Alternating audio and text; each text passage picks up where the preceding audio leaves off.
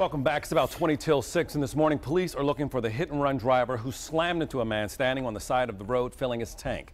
This happened in Plymouth Township. 7 Action News reporter Jennifer Bisram joins us now live. She's near the accident scene with more on this accident and what state police are saying. Jen?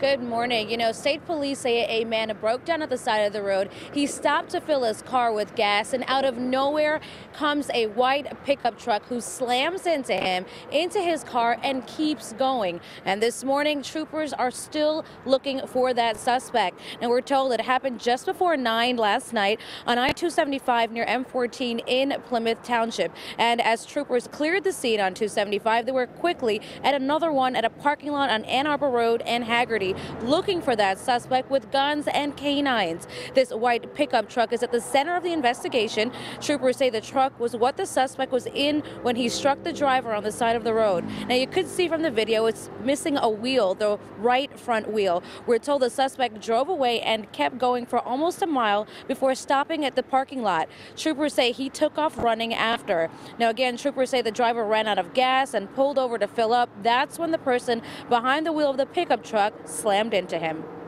He had his emergency flashers on. From what we could see, he was off the road, well off the road. There's not a whole lot more he could have done. And the driver was taken to the hospital. He has broken bones and internal injuries, but we're told he is expected to be okay. As for the driver of that white pickup truck, he is still on the run.